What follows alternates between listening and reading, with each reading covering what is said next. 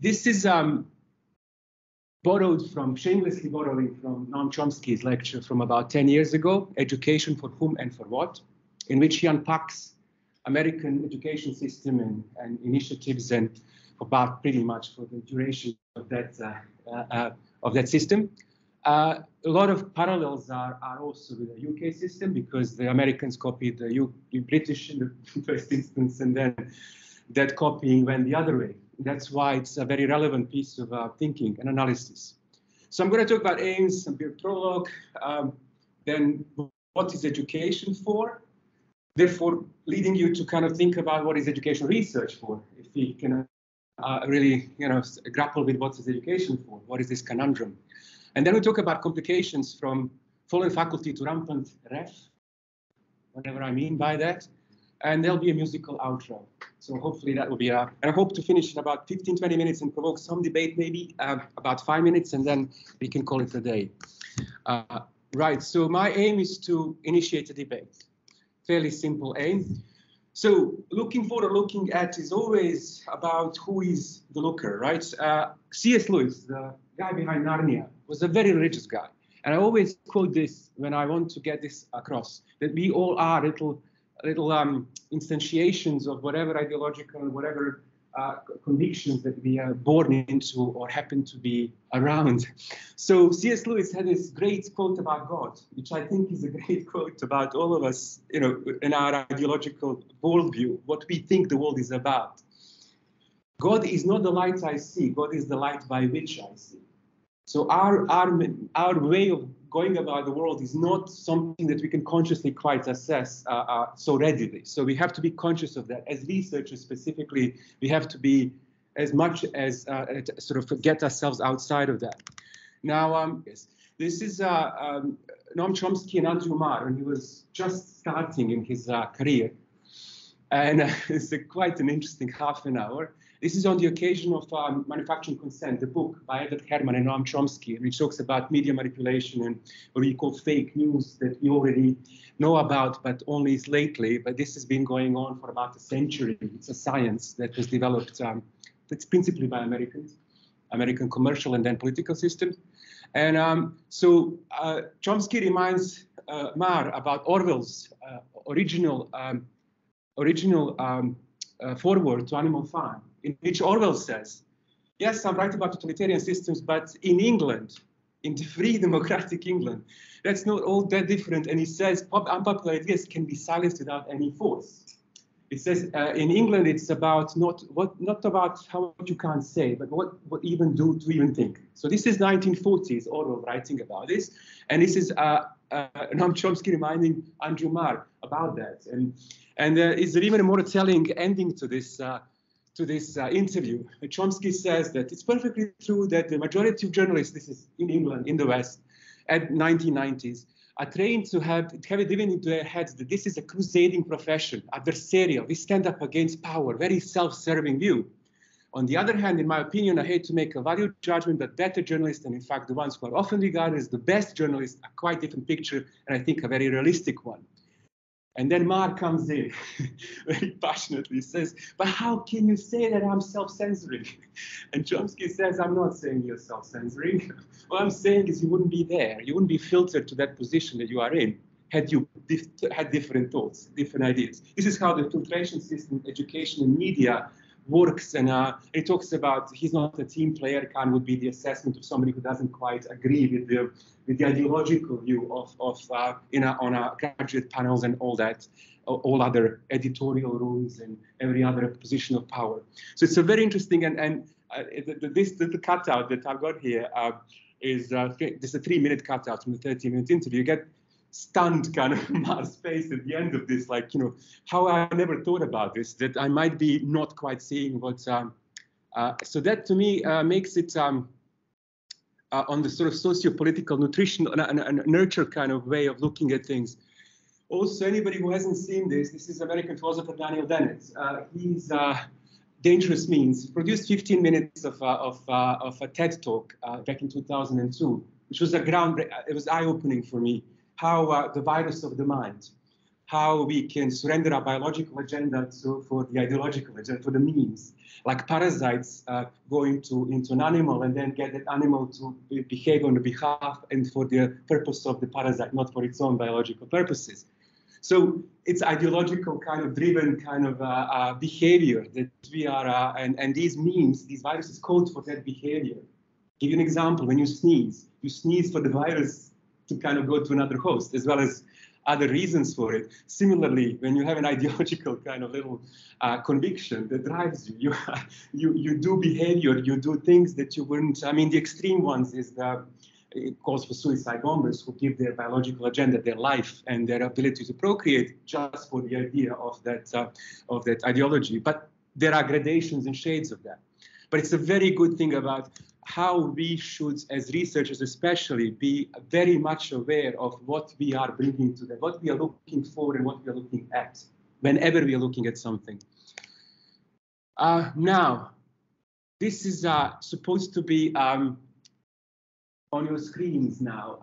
Can you, yes. I mean, just a couple of words. What do you think education is for? And that would be, and those of you who might want to, I can maybe mask your voice in the recording if need be.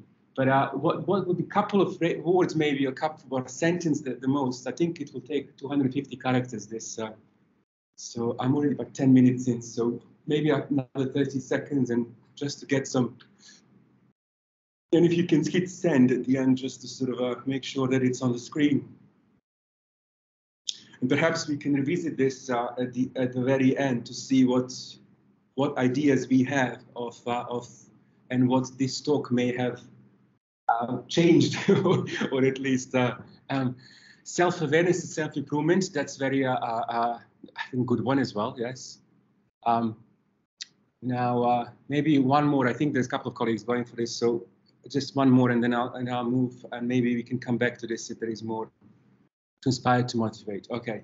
So I think that's for the public good, to challenge what may be accepted. Right. Very good. I think, so far it's really, I'm glad we don't have like employability is also a very important aspect, but usually the first thing to go is to get people jobs. So let's go with some titans. Democracy must be reborn in each generation, and education, it's midlife, right? I'm joking midwifery education doubly, so but that's on the Douglas Adams's time is illusion lunchtime doubly. So I think this is a really kind of a nice encapsulation of what we should think about when we think about what we are doing when we are in with a group of students. With that in mind, I'll just again a small teaser, write a couple of words on what comes to mind when looking at this picture. Just perhaps one word or two words, or what is this? This is an example of some educational kind of event, right? So given what we've just talked about, midwife to democracy, right? What does this make you feel, think, and how is this midwife to democracy in this particular scenario, in this particular instance? How is this midwife performing? Yes, thank you. So this is opposite. It's anti-democratic or anti-educational. What I've coined when there was a lot of discussion about when we moved from Canvas to Teams, and the reason being because you can have more than 100 in virtual room. And it's like, is that what we are going for? We want even more people in one room, shutting up and putting up with whoever is telling them something, right? There's no dialogue. There is no way of going about this. So this is, to me, inclusive exclusion. You bring them all in, and then you exclude them all together. That's the identity politics versus class politics, right? There in that little, they want you to look at identity politics, to talk about all other things except for class politics. There is, way of not having this in our system. There's plenty of money in the system to not have this, to have a dialogue, to have one teacher and 5 students following them around. There's enough. Again, I won't go back into that, but there is a lot of things that in the 60s, and I mentioned it in the seminar, the previous one, in the 60s in UK, teacher, banker, and medical doctor were making the same wage. What happened, right? This is not normal. We shouldn't get used to this. We shouldn't research. We shouldn't look for things that are already laid to us that are normal within this kind of the dynamic that we have today. So this is not acceptable in the 21st century. If you have something like this, make a podcast. Do not bring your students in to teach them to shut up and put up, because this is anti-education. If you have that many students and you need to get them something and you can't have a dialogue, do not bring them into, I know I'm saying this is naive and you have to, because that's the part of the contract, right? But maybe our thinking can change and maybe that the rest can follow in a way, just to have that idea of what we should be doing. So this is from 2014. Many detractors, but go check this. Princeton University, Martin Gillens. He did a thorough research from the 60s America to 2008, so concluding with did anything you can imagine, from policies to parties in power to electoral cycle. It took everything into account, proving decisively that America is plutocracy. America is not a democracy, right? And to the extent that UK looks like a USA, we can say that, and we talk about education system as midwife to democracy. Seemingly we are failing, not we as we are, but, and this is another thing. To be a researcher, you need to be a researcher at language first. This is Paulo Freire, 101. The critical thinker, creative thinker, disruptive thinker should think of the words that they're given or read and think about who came up with them. Who calls this system a democracy? What should make this system a democracy, right? What we should be seeing, right? And then you see there is in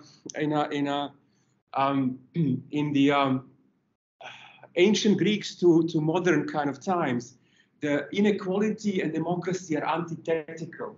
You can't have unequal democratic society. For the ancient Greeks, the solution was to do away with inequality. For modern Democrats like Madison, Jefferson, and so on, reduce democracy was the answer, right? So to preserve our wealth. It's a polyarchy. USA was established as polyarchy, right? Now we have this lie perpetuated that's a democratic system. So everything comes from that. This is, there's papers and things proving that there is no way you can have capitalism is predicated on inequality, democracy on equality. And if you have an education system that should birth democracy, you kind of have a birth into what? Into a hostile environment which doesn't allow for that. Now, why we failed and continue to fail, and I'm going to now go whiz through this. This is the one lecture that inspired all of this. This is about an hour of really unpacking and unpicking in short terms when democracy started flourishing in the 60s, civil rights movements. Then we have assault on democracy, which is what Chomsky uses that word, when they introduced fees for education, when they made it less accessible for the lefty ideas to be discussed, to be in universities. And then you have what we have now in UK, we have paid for education, private luxury concept of education, not public good, which is the sort of the kind of deformation that we are now operating within as researchers in this field. Another thing to see what's been this sort of model of business, kind of serving the business agenda, we are now run by the administrators.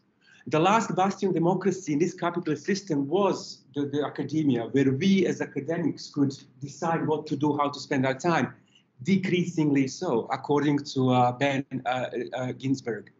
He's conclusively, again, a book, very good book to read, to explain everything, professionalization of teaching and all that sort of, as if academia is not enough. We need to be more business-like. We need to, a lot of very, very interesting things. Of course, get into research too. For administrators who increasingly run our business here, research is just a product to sell. It's not what we academics feel, something a life focused and life enhancing thing. Now, Bologna, so I'll read this out and I'll just whiz through the rest of it.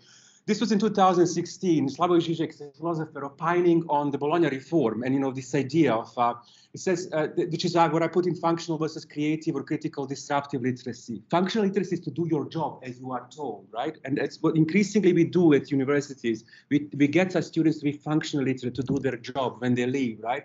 But he gives this example because he was in Paris around the time. The suburb was burning. The suburbs of Paris were burning. There was some unrest.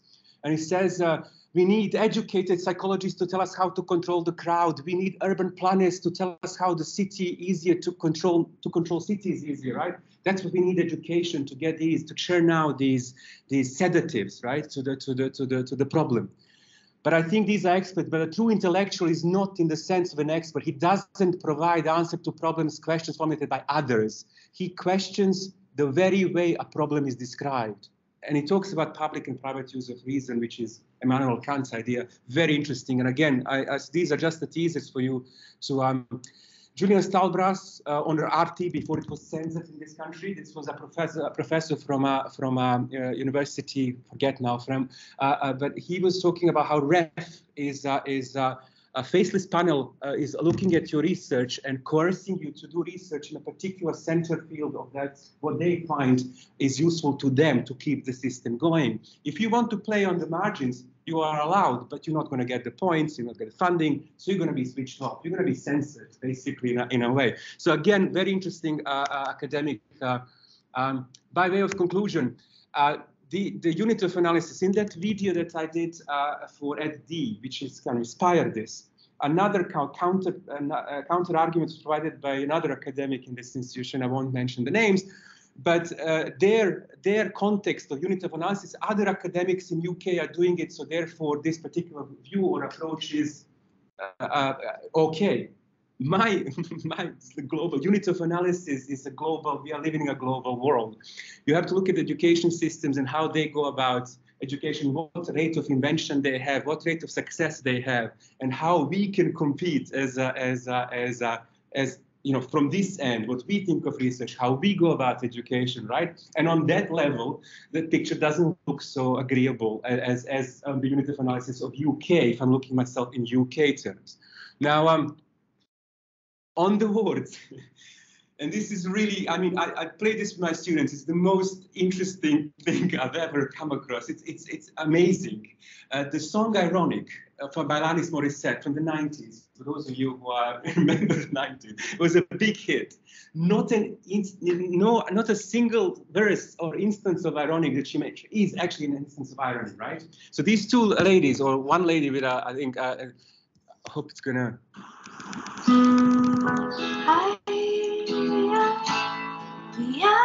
It's really nice. No, not too late. It's a free ride. When you get mugged on the way, we got good advice.